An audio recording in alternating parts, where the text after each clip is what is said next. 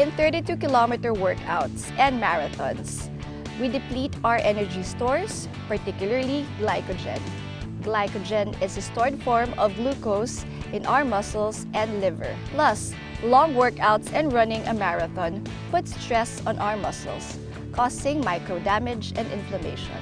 Having a good nutritional strategy addresses the need for adequate fuel, delay the onset of fatigue, and repair muscle damage after.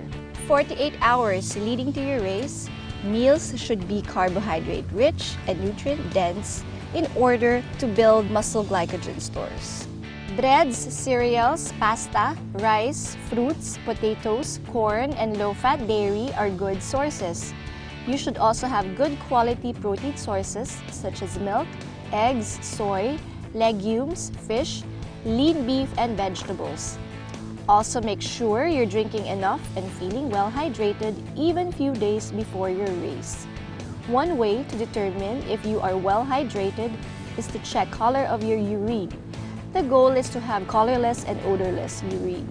2 or 3 hours before a race, it is best to eat foods rich in carbohydrates with some protein that are packed with vitamins and minerals.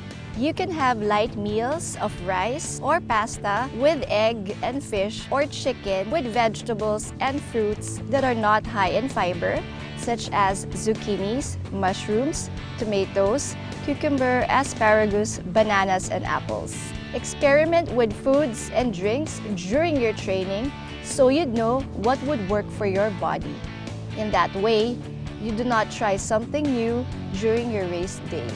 For workouts or races longer than an hour, pay attention to your hydration. Take around 30 to 60 grams of carbohydrates for every hour of training or race. Sports drinks and sports gels are good sources. For post-race or post-workouts, make sure to replenish fluid losses and take a recovery meal. Take in water with electrolytes to speed up rehydration and carbohydrates to replenish glycogen stores. If you want to jumpstart recovery right after a long run or race, you can have a smoothie of fruits, veggies with yogurt or milk. You can also opt for commercially available recovery drinks that have adequate amounts of carbohydrates, proteins, vitamins, and minerals. For a post-race meal, have one rich in carbohydrates and protein. Eating generous amounts of fruits and vegetables rich in antioxidants help minimize oxidative damage and the production of free radicals, as well as boost the immune system.